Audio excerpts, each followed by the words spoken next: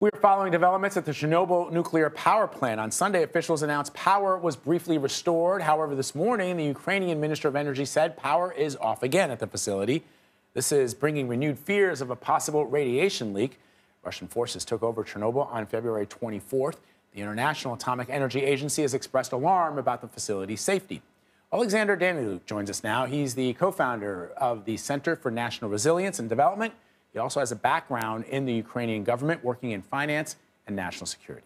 Thanks so much for joining us, sir. So there has been a lot of unease around the treatment of Chernobyl by Russian forces.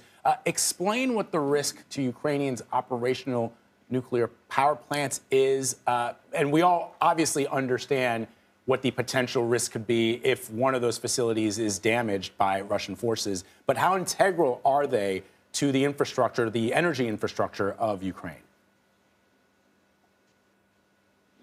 Well, first of all, let me update you.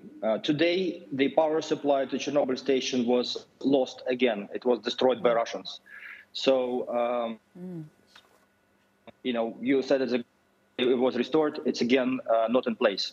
So what are the risks? The Chernobyl station is not a risk for an energy, because it's not a but there is a much bigger risk. Zaporozhye nuclear station with 6 nuclear reactors, 6 gigawatts. It's huge. It's 1.5 times bigger than Chernobyl when it was operating. So that is fully under control of Russians, and that represents an enormous risk. So, and that represents the risk also for our energy system, because it's around 25% of energy output that was generated by this nuclear station. Now, almost all the reactors are shut down, and by this, Russia is pretty much using it as a control tool over Ukraine, basically trying to destroy our energy infrastructure. But it's also a huge risk threat. It's a huge safety threat, because it's now occupied by Russians. And now imagine how difficult it will be to liberate this station, because any attack, they would blame Ukrainians on, for example, damaging the station. They can also blow it up. So basically, they have a nuclear bomb in their hands. With the Chernobyl station, as I said, it's not operational for many years, but there is a lot of nuclear waste there that, again, could be used if it's blown up. That the nuclear waste, the nuclear waste will cover the whole Europe, as it was in 1986 when the Chernobyl disaster happened. So this is a huge, enormous risk, not only for Ukraine but the whole Europe. Oleksandr, when you talk about the enormous risk involved, can you also speak on just the concern that Vladimir Putin could use nuclear or chemical weapons in Ukraine? The White House has talked about this more recently and said that there would be severe consequences.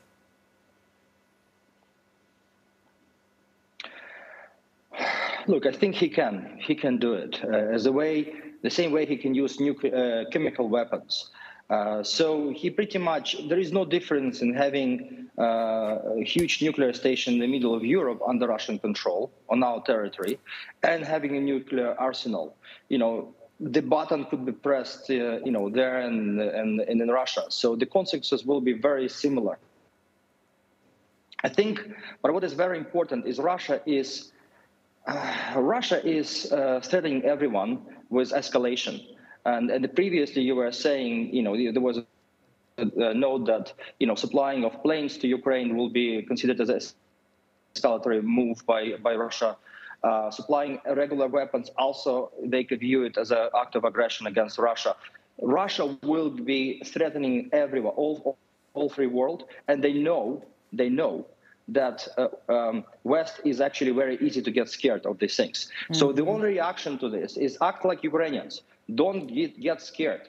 I want to open you a secret. Russia will not have resources to fight with NATO. They don't have resources. They stuck in Ukraine. They could not progress in Ukraine. We're killing them. We're destroying them every minute. And while we're keeping this huge army, I think NATO should not think about the escalation, not escalation, playing these games, but actually help Ukraine as much as possible. Not only with planes. There is no or. There is planes. We need anti-aircraft defense system, all free world needs to help us without any risk that Russia could, for example, retaliate to NATO. They have no means of doing this. So, no, to finish the Hitler of 21st century. So, Oleksandr, as you point out, Ukraine needs more of those military weapons. And one of the things that Ukrainians have called for is a no-fly zone over Ukraine. President Biden has said that that is not an option on the table. There are some who believe that it should be. But the question would then become, so if there was to be a no-fly zone that was implemented over Ukraine, that would not stop Russian troops, that wouldn't stop Russian tanks, wouldn't stop Russian mortar attacks. So what would be next? What would be the next thing then if the no-fly zone didn't prevent cities from being flattened as we've seen over the last couple of weeks? We will stop Russia on the ground. What we cannot do is stop them when they are engaging against us missiles and aviation. Majority of the damage is done now by using strategic aviation, tactical aviation and missiles. All airports being bombed for the last several days. The residential areas being bombed. It's all done from the planes. The ground forces we will hold, right? We know how to do it. The other thing I think is also important is support of China, potential support of China.